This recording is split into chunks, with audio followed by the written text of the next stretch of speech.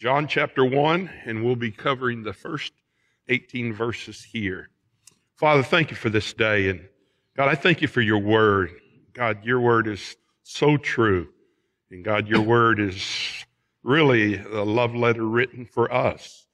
And God, I thank you that we have the word of God to study. I thank you for our Wednesday night worship and prayer meeting, and God, I pray you be with the Awana program, and God, we're so excited about how much that has grown, and be with our youth discipleship and even the young couples. God, I just appreciate Cody doing that. So, Lord, be with us as we study your word. And God, I pray that tonight you would just inspire us. God, I pray that we would understand who you are in Jesus Christ. And God, that really you and Jesus are just one. And so, God, bless this study that we have together. In Jesus' name we pray. Amen.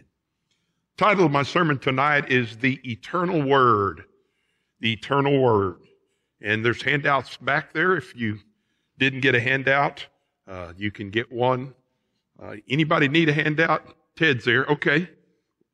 Down here at the front, if you don't mind, Ted. One over there. Okay. But on this handout, we have 3 points tonight. Number one, Jesus is the Word. Okay? You can fill in that blank. Jesus is the Word. Number two, John is the witness. Jesus is the Word. John is the witness. Number three, the Word became flesh. The Word became flesh. You know, John, the disciple that Jesus loved, wrote the Gospel of John. It was written for the Jews and Gentiles, presenting Jesus as the only begotten Son of God. Another point John makes is that Jesus would fulfill Old Testament prophecy. But the most important theme that runs through the book of John is salvation. And we know John 3:16, for God so loved the world that he gave his only begotten Son, that whoever believes in him should not perish but have everlasting life.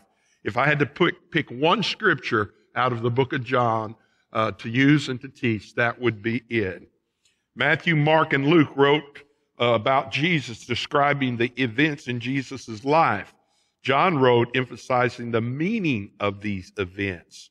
Our scripture text declares that Jesus is the Word, the light, and the only begotten Son of God.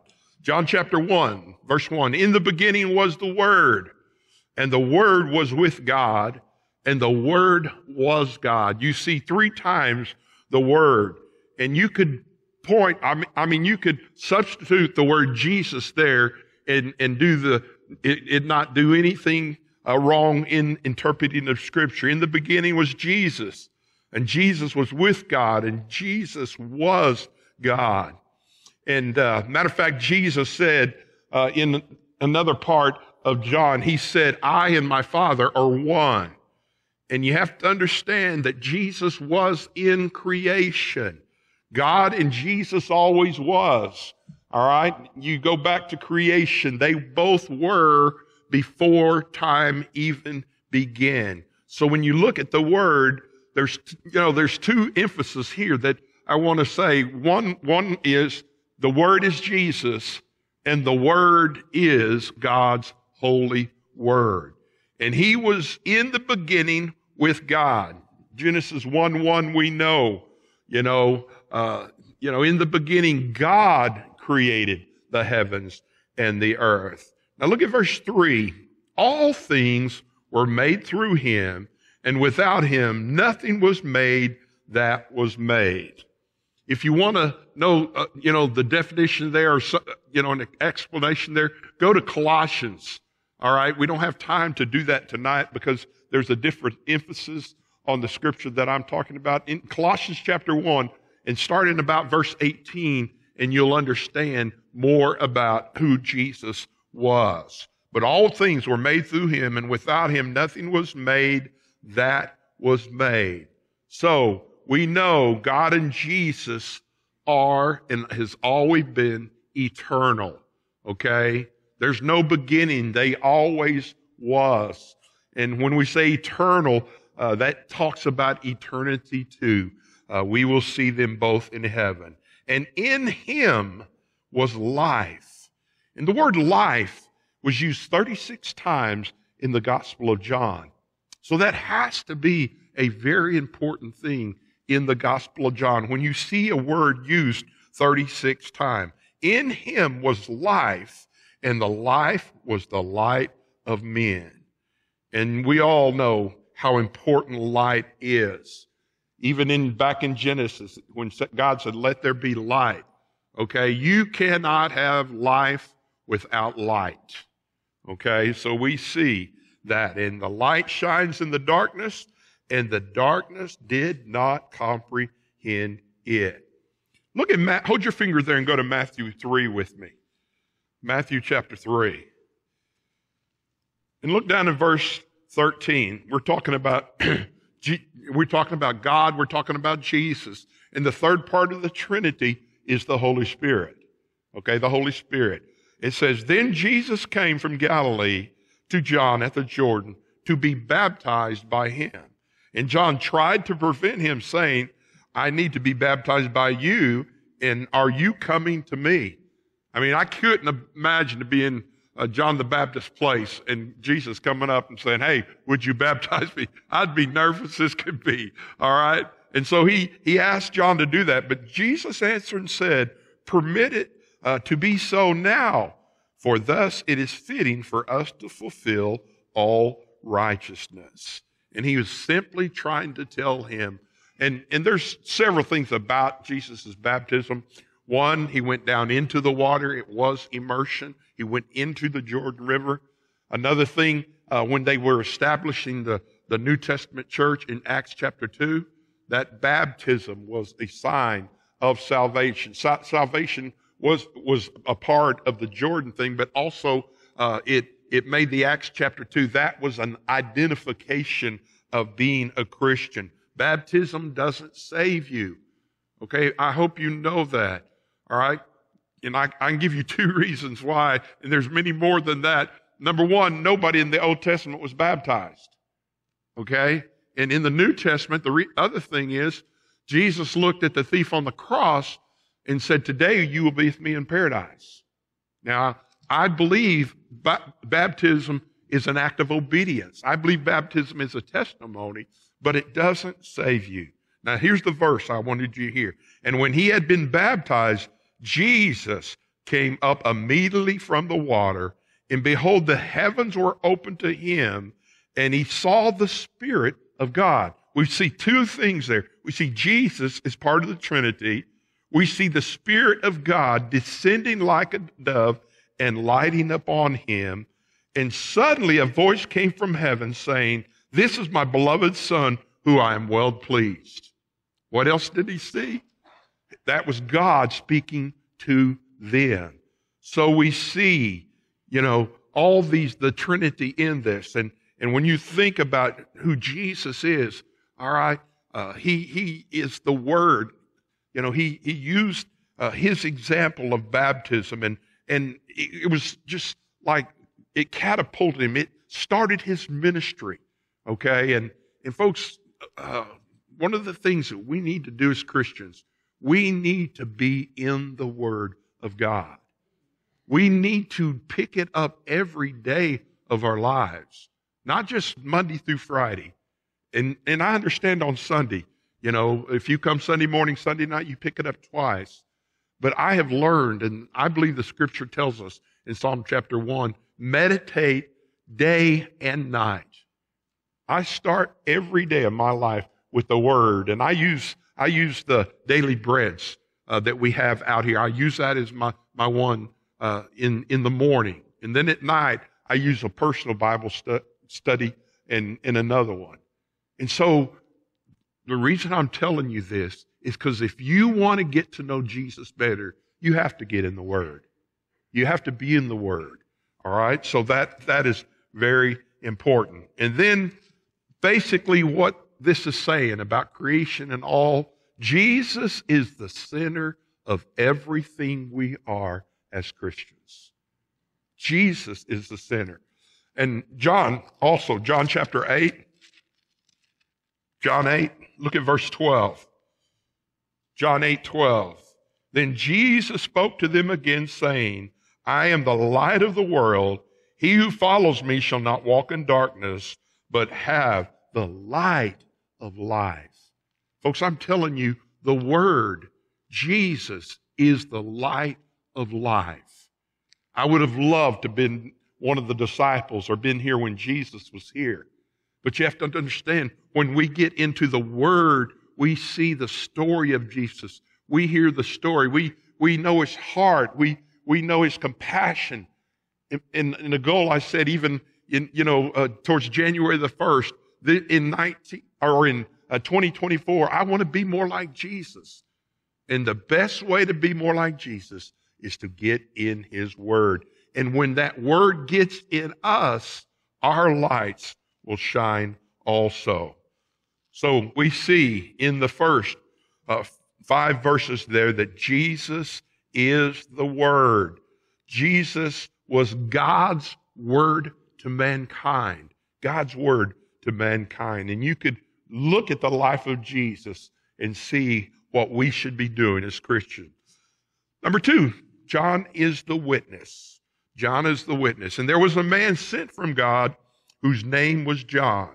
This man came for a witness to bear witness of that light. Now, the word witness is used 47 times in the book of John. What is that?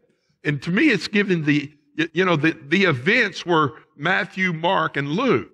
But here is the application of the word. And if you mention a word like that in a book, 47 times, it has to be important. And John was a forerunner of Christ. We know that. We know that he would be preaching, and John was the country boy, okay? He wasn't a city guy. All right, he had the fur on him. He's eating honey, and he's eating berries and maybe some locusts and things like that. And he was the fire and brimstone type preacher. But he was so effective in his witness, there were people that said, even to John, are you the Messiah? Folks, what a compliment. What a compliment when somebody... So John obviously was a great witness and a forerunner of Jesus Christ. And of course, we are speaking about John the Baptist. And it says that all through him might believe. And it's not all through John. He's talking about Jesus. Okay? He spread the gospel. He said there's a man coming. And even in Old Testament prophecy, hold your fingers there. And I love to go back and forth, New Testament and Old Testament. Turn to Isaiah chapter 40. Isaiah 40. Verse 3. Isaiah 43 says, the voice of one crying in the wilderness, prepare the way of the Lord. Make straight in the desert a highway for our God. And this is some of the, you can find this very scripture in the book of John and in the New Testament. Every valley shall be exalted. Every mountain and hill brought low. The crooked places shall be made straight. The rough places smooth. The glory of the Lord shall be revealed. When did we first on earth see the glory of God?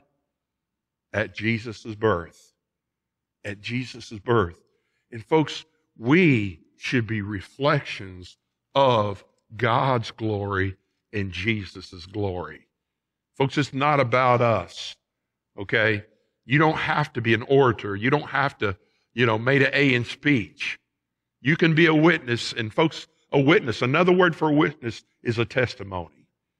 If you have been saved, you have a testimony. You can tell someone else what Jesus has done in your life. And you know what about your testimony? Nobody can refute that. Nobody can say, that didn't happen. Why? You weren't there. You were there and they weren't there. Excuse me, I said that backwards. So he's saying we need to be a witness. We need to be a testimony revealing the glory of God. And all flesh shall see it together, for the mouth of the Lord has spoken. And the voice said, cry out. And he said, what shall I cry? All flesh is grass, and its loveliness is like the flower of the field. Well, if you walked out, you can just walk out in where our flagpole is. Is it green right now? No, it's not green unless there's weeds. If it's Bermuda, then it's dormant. Okay?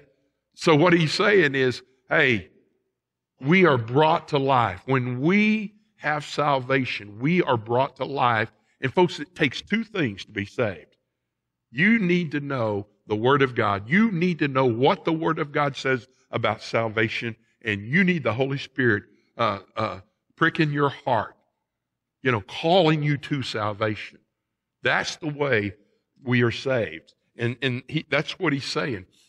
It explains it better in verse 7. The grass withers and the flower fades because the breath of the Lord blows upon it. And again, he's talking about seasons there. Okay, seasons. And it says, and surely the people are grass and the grass withers. I got news for you folks. We're all going to die. You are going to die unless we are raptured out of here. All right? Nobody lives. I mean, we did funeral a couple of Fridays ago. She was 99 years old. We've got a lady 101 years old in our church. But I'm telling you, everyone dies. The grass withers, the flowers, but here it is. But the word of our God stands forever. Man, do you not love the word of God? Do you not want to study the word of God? It says, those who hunger and thirst for righteousness, they shall be filled. Folks, I'm telling you, the word of God.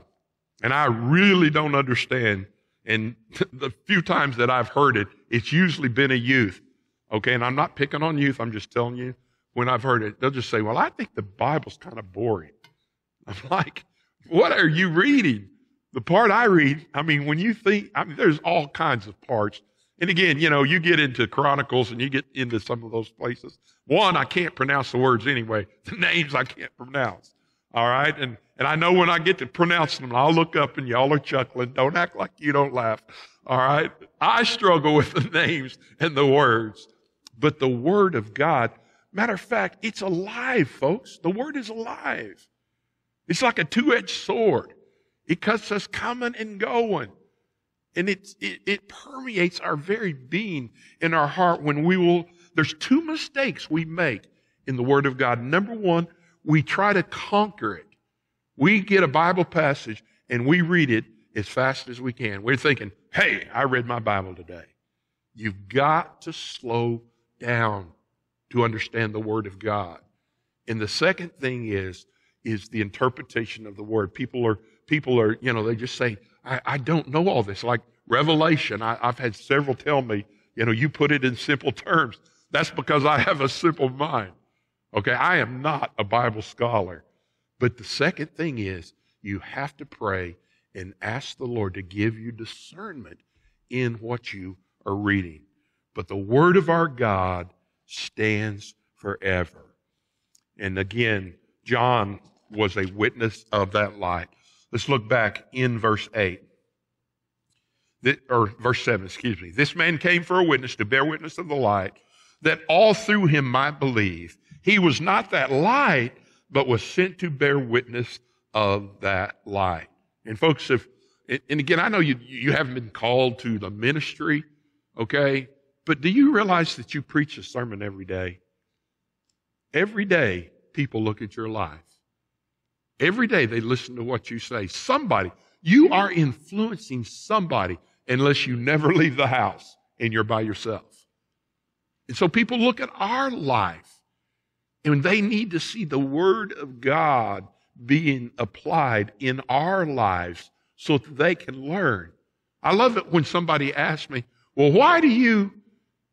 And I'm telling you, that throws open a door. Why do you go to church on Sunday? Why do you give? Why do you think there's really a heaven? Why are you so committed? And it just throws the door open to a witnessing situation. We are to be witnesses of that light. That light was the true light, which gives the light to every man. Folks, the gospel is light. And God wants everyone to be saved. We know not everyone will be saved. We understand that. But we don't know who is chosen. We don't know who God has chosen. We don't know who is predestined. So we need to share that light with everyone. Matter of fact, in Luke chapter 7, I find this scripture amazing. John was arrested, and he was in prison, and John was having doubts in his own life, okay? In his own life. And he sent messengers to Jesus. And basically he said, are you the one? Look, verse 19, it says, and John calling two disciples, he said, are you the coming one, or do we look for another? Now look what Jesus said about John in verse 28. For I say to you, among those born of women, there is not a greater prophet than John the Baptist. Now think of the prophets, folks. Elijah, he was probably the most well-known one in the Old Testament. And he's saying John's life, his witness, his testimony is the greatest.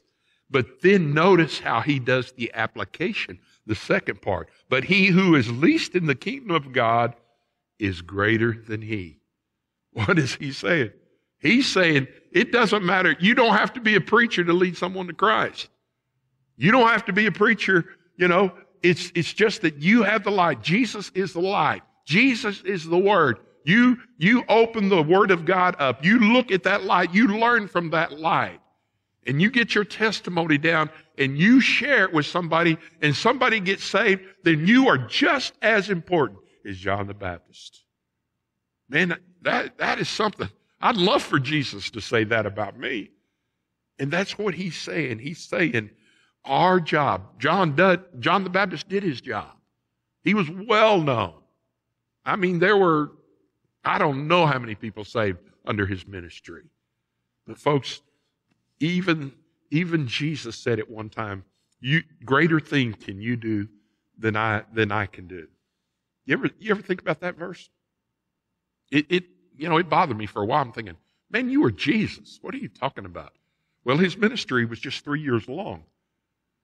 I've been on this earth 65 years. Okay, and I'm not comparing myself to Jesus, but you can get a lot done in 65 years. Think of Billy Graham's life. How many people you think got saved under his ministry? Okay, and it's not about being better than someone. It's saying that we all have the same goal. We all have the same thing that we should have in our lives. We need to bear witness of that light. Man, we got the Word. We've got Jesus. We got the written Word of God in our lives. We have no excuses, is what Jesus is saying there. So we see Jesus is the Word, John is the witness, and the Word became flesh. He was in the world, and the world was made through him, and the world did not know him. He came into his own, and his own did not receive him. Even folks would just say, man, he's son of a carpenter. He's from Nazareth. Can anything good come out of Nazareth? All right? People, even after seeing his miracles, did not believe in Jesus. Even Judas, you think about Judas. He'd been around him the whole time. My mind just can't wrap my head around how can you spend that much time, see what Jesus did, and not know him, truly know him as your personal Lord and Savior. Folks, it's a choice. People have a choice. And even Jesus himself, he was a Jew. He said he didn't come to destroy law. He come to make it alive. Okay? His own people did not recognize him and accept him as Jesus Christ. So why would we, sometimes, and it hurts worse when persecution comes from your own family or some old friends. But Jesus' family, his brothers, they didn't know who Jesus was for the longest of time. They just thought, well, that was just Jesus. Who's Jesus? As far as that. Verse 11, and he came to his own did not receive him. But as many as received him, to them gave him the right to become children of God. Folks, you're a child of God. Man, our Heavenly Father is really our Father. You know, anytime I deal and I talk with people, orphans or their dad left them or somewhere like that, I always say, now wait a minute, you have to understand, you have a Father. And that Father is up in heaven. He will never leave you. He'll never forsake you. We are children of God. And that's a privilege to those who believe in his name, who were born not of blood, nor of the will of the flesh, nor of the will of man, but of God. And John later on in chapter 3 speaks of being born again, being born again. And folks, and if you want to use another phrase for born again, you could just slide the phrase born from above in there. Okay? It is Jesus. It is Jesus' blood that paid for our sins. It is Jesus' death on the cross. It is him being buried. It is the resurrection of Jesus Christ that assures us that we have eternal life. So we're not talking about, again, the flesh, this flesh. All right? He was talking about the world, and we spoke of that this past Sunday. Now look at verse 14. And the Word became flesh and dwelt among us. And Jesus, again, folks, we believe in the virgin birth. Joseph was not his biological father. If he was his biological father, then he couldn't have been Jesus. He would have been born into sin. But placed by the Holy Spirit, he was different because of that. But yet he took on the form of man. If you look at Jesus, and again, every picture I ever see of Jesus, he has a beard on, okay? It's okay to grow a beard, all right? And he was human. If you pinched him, he felt it, okay? If you pulled his hair, he felt it. And so even in the cross and his trial and all that and the beating, he felt. He came in human flesh. He came as a man. And really, the best example is he was 100% God and 100% man. Okay, he hungered. He thirsted and dwelt among us, and we beheld his glory, the glory as the only begotten of the Father, full of grace and full of truth. Oh man, you want to talk about truth? You talk about Jesus. You want to talk about grace? We need to talk about Jesus. God's riches at Christ's expense. Verse 15, and John bore witness of him, and he cried out this saying, this was he of whom I said, he who comes after me is preferred before me, for he was before me. And again, he's taking on the very same thought that we saw earlier in the first chapter of John. John was simply saying, hey, I'm just the spokesman. I'm just the forerunner. He is the man, okay? He is the man. Verse 16, and of his fullness we have all received, and grace for grace. Well, we just read that we are children of God. And we will not be children of God, apart from grace. It's faith and grace, and we know that. And when you talk about the fullness is, again, it's learning more. It's maturing more in Christ. We can't be Jesus because we're not perfect, but we can be full of Jesus. All right? I always laugh at that person that, I don't know who thought of it, but it was a great one. If a mosquito bit me, they would buzz away singing, there's power in the blood, power in the blood. I want to be so full of Jesus. You think about it. Jesus on trial said not a word. Someone come up and struck him in the face. He did absolutely nothing. And some people would see that as weakness. Now, folks, that's strength. Jesus could have took that person out with a thought. He could have took that person out because he was God also. But he, fullness, he was Jesus. He was God in human flesh, in grace for grace. There is not a person in this building or listening to me on air that doesn't need the grace of God in their life. We all need God's grace. We all mess up. For the law was given through Moses, but grace and truth came from Jesus Christ. Folks, that's the summation there of the first chapter of John. Grace, God's amazing grace. And truth. Truth is the Word. The Word is living. Jesus is the Word. Jesus is alive. His Word is alive. And we need to get and stay in His Word. Came through Jesus Christ. No one has seen God at any time. All right? You can't see Him. I mean, He just passed by Moses, and man, Moses was glowing, like a glow stick. All right? And in heaven, we're going to see Him face to face, but we will have our glorified bodies. Okay? We have not seen God. He's not appeared to us. We never face God face to face. The only begotten Son who is in the bosom of the Father, He has declared Him. See, the law just revealed sin. Okay? The law cannot save you. The law just tells you that you're a sinner.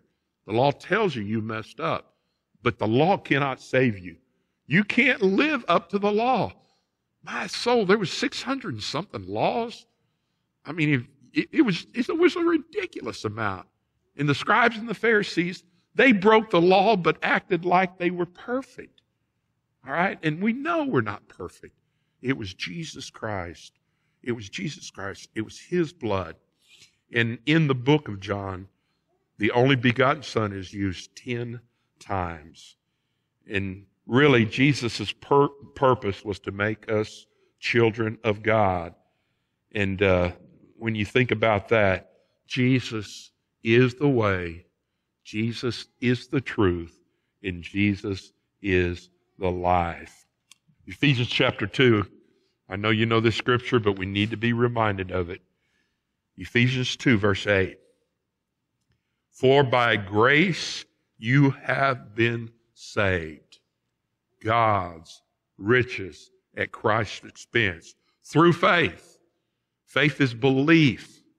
Faith is belief. What is belief? B-E, live, is the second part of faith. We live out what we believe if we are truly saved. We have faith in God. We have faith in the Word of God. We have faith in God's Word. And that not of yourself, it is the gift of God. You can't clean up enough. You can't go to church enough. You can't give enough to be saved. All right? It's through faith. Not of works, lest anyone should boast. Now look at verse 10. For we are His workmanship. I've always wondered, and I know why He didn't do it, but I think it'd be cool if when you got saved, He just, that you go up right then. All right? We wouldn't have to mess with all this. But what are we? We are His people. We are here on earth, and we have a purpose, and that is to show people the glory of God, to show people faith and exercise faith in our life, to point people towards salvation, to use the Word of God to lead people to Christ. For we are His workmanship, created in Christ Jesus for good works, which God hath prepared beforehand that we should walk in them. Folks, we are privileged as Christians to have the eternal Word in our lives. We've got God in heaven looking over us. We've got Jesus' example of His everyday life and His ministry, His example around us. And we have the Holy Spirit inside of us, that dunamis, that power that we have because of Jesus Christ. And I'm telling you, that Holy Spirit power can give us boldness. Give us boldness. Father, thank you for this day. And God, thank you for your eternal word. And God, when I think of who Jesus is and who he was and what he has done, God, we could never repay Jesus for what he did for us. And God, it was your love. Your love sent him from a perfect place to live in a broken, messed up world. And God, he showed us that with God, all things are possible. So God, I pray as we think about the eternal word that we would first be thankful and grateful that we have accepted that word into our lives and that we have been saved. And then, God, I pray that it would help us to understand there are still people out there that need to be saved. There's still people and that's the reason you haven't come yet. There's still people that need to be saved. And God, I pray that as we go through this life, the 2024, that we would be like John and we would be a witness, a good witness for Jesus, and that we would show people Jesus and his glory. So God, thank you that, for your miracles. And truly, I believe with all my heart, when somebody walks down an aisle and gets saved, that is a miracle. You have taken his soul out of hell and you have translated it into heaven. And God, for that, we are forever thankful. God, thank you for the book of John.